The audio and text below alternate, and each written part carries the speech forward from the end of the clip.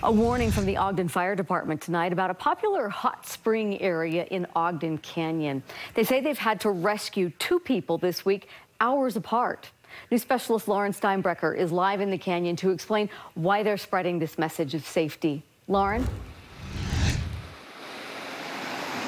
Deanie, and not just a message of safety. That's because the fire department says when you show up here to the hot pots, people go around this fence to hike over to the hot pots. But the problem is, when they get behind this fence, they're technically on private property, and that makes it difficult if something happens down there.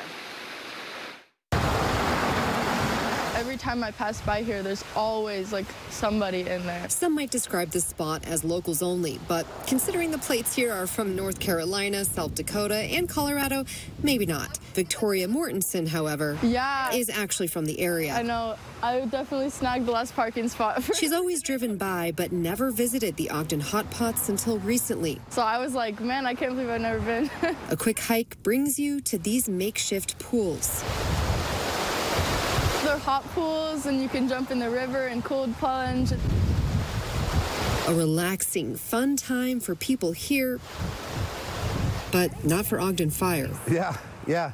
Kind of unique that we're here twice in one day. They rescued 2 different men who went unconscious in the hot springs several hours apart Tuesday.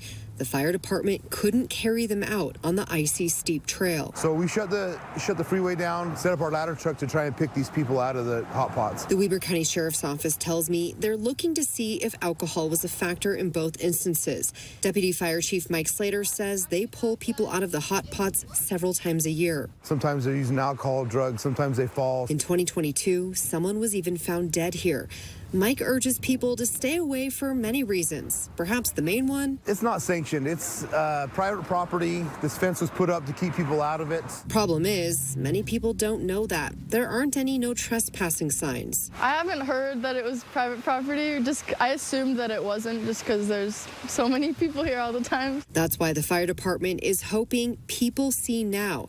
This locals only spot may not be the best spot to hang out at. It's just not a safe place for people to be. Luckily, the 2 men from the other day are going to be okay. They just got knocked unconscious somehow. And as far as going forward, I did reach out to the property owner here. That's Rainbow Gardens. That's a business a lot of people know just down the road. They did not have a comment. So again, there are no signs out here, so you wouldn't necessarily know it, but probably not a good idea to go around the fence. Deanie and Mike. Well, Lauren, thank you for making us more aware.